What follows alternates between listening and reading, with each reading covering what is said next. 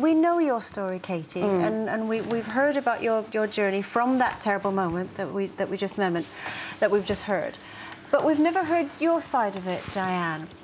How was it when you first got that call to say that something had happened to Katie? Bit surreal, really. We didn't get a lot of information from the first call. It was just, you need to come to hospital, you need to come to a London hospital. Your daughter's been in a chemical attack. And that doesn't really... mean? Exactly, what does that mean? And they wouldn't give us any more information. It was just, you need to come as quickly as you can. Yeah. So we didn't know what to expect. You know, we turned up at the hospital thinking perhaps, you know, she's got something, bleach or something. You know, we just didn't know what to expect. So when we got to the hospital and they took us in to where Katie was, it was absolutely horrific. I never even recognised her. There was just this person. The face was completely unrecognisable. And I think then we probably went into a bit of a state of shock. Of course. We just sort of stood and looked at her. And we said, you know, are you sure? Are you sure this is Katie? Was Katie conscious then? No. No, well, she wasn't conscious. Yeah, because she didn't see and they were treating her, they were, you know, putting something on her face, and then they sort of ushered us out again. What was the first thing Katie said to you? Probably kill me. When she first came round the next day, she couldn't speak, but she was writing things, and she, you know, where am I? What's happened? And then one of the messages was kill me. How do you cope with something like that? You don't really have a plan. You just do it. You go into autopilot, really. You just do it. You know, we had great support. My husband is amazing. He really helped. Yeah. Your brother and sister helped. Yeah. The doctors and nurses, everybody rallies around you. Yeah. You don't really have time to absorb it all, really, do you?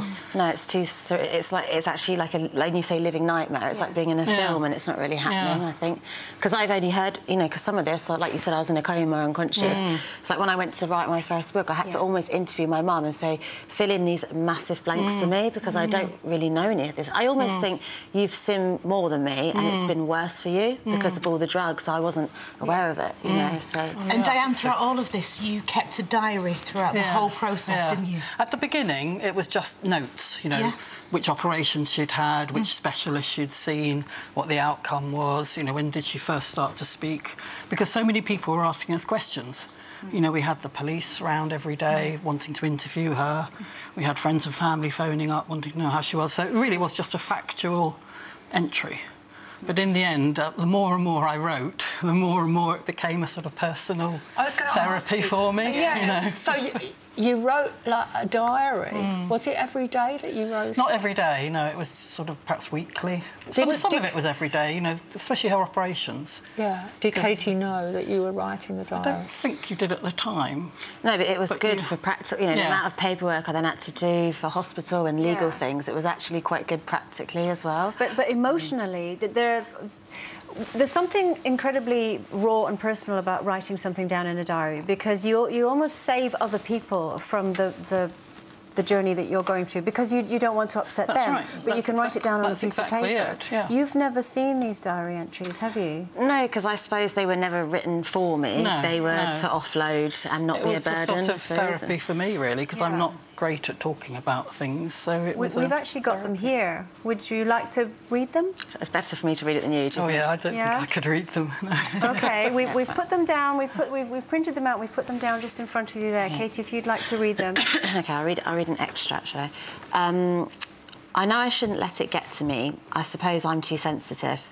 I know why she's shouting and yelling, but my heart still hurts. It feels so personal.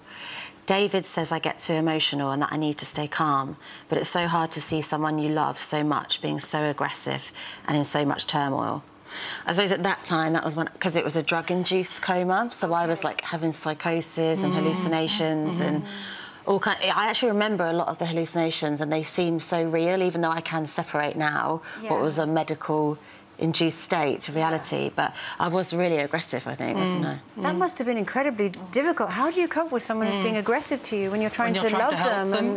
And you just have to remember it's not a personal attack on you, it's just the situation that Katie was in. But that must have causing been her like that. completely and utterly exhausting. Yes. Because there was no end in sight Yeah, to this. yes. Well, and they had to stay like almost fake positive as well to try and keep me going. And you know, that is it. It's draining, I think, isn't But it? that's probably when you came together as a family and lent on each other so much. Exactly. Yeah, that that's you right. must be so grateful for your siblings as well. Yeah, I mean, I think when I meet anyone else in a similar situation, I always say it is that network, and if you don't have family, then it's friends, it's colleagues, but it is that people power, and everything that's happening recently now, it's people coming together that helps people keep going and stay positive. Don't you have nicknames for each other? How